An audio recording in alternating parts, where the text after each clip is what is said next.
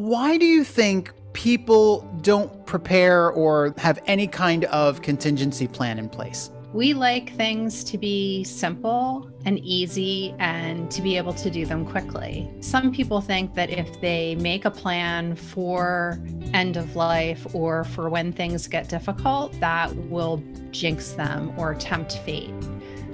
After clients put a contingency plan in place, somehow it frees them mentally to achieve new heights.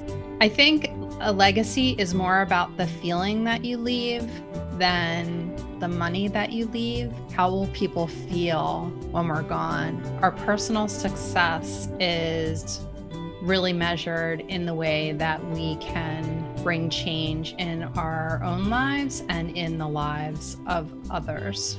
None of us are guaranteed time to make our dreams come to life, but never lose track of that dream and do everything to make that see the light of day.